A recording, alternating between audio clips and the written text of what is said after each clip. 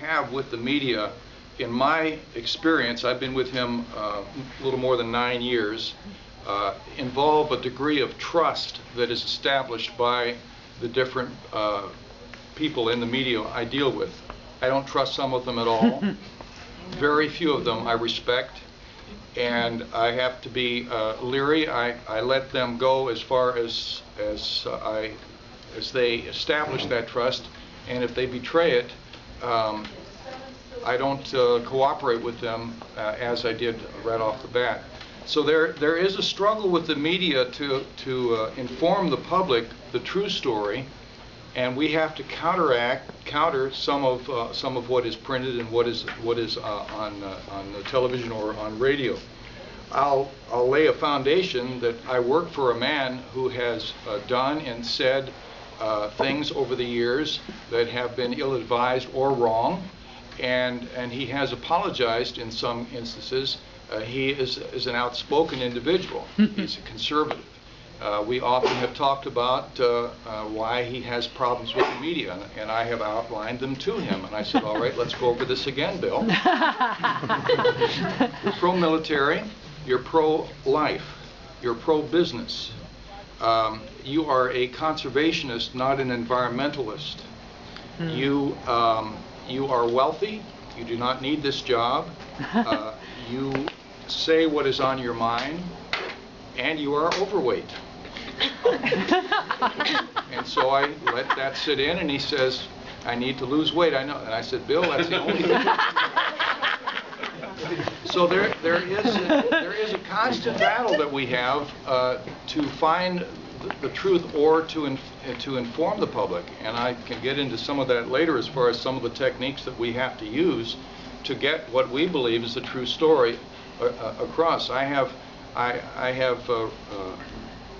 respect for maybe 2 to 3 newspaper reporters in this city, maybe 6 or 7 television journalists, 3 radio people, no editors, and that is just the fact that we in fact have to deal with. And but that's almost everybody. I mean, 7 television people and 3 radio. I brought some examples of just some of what we have dealt with, and JW, you're at the top of the list on one of them. Oh. The good list or bad? Okay. So we have a cliffhanger already. Yeah, good. Sorry. Maria, One more. Maria hasn't responded. Yeah. Go ahead. Yeah, Absolutely. it's, I was counting the years that I've been on the other side of the fence now, and it's about 10 years. And that was straight from Channel 8 going to the city attorney's office under the first city attorney that I worked with, and that was Casey Gwynn. Just to give you an example, I mean, what Kim has to say about, boy, there was a struggle at the very beginning, there is, because I think that you're always a news person. I mean, I think you bring that to the job, and I think that is so valuable.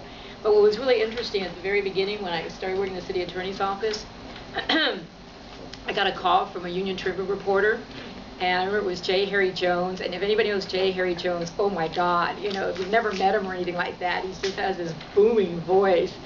And he said to me that he had a police report. He's not supposed to have a police report, number one, when there is a matter under investigation and it is going to go to, and it is in court. And he told me that he had this report, and and I didn't even know about this police report, and it involved a judge. Anyway, gave me all this information over the phone, and I was just flabbergasted at all that information. And part of me was saying, boy, this is really great. But then the other part of me was like, oh my God, you know, I now have to really behave like the public information officer working for the city attorney's office. And so I think because I was so flabbergasted, the only thing I was able to say to him was, and how may I help you?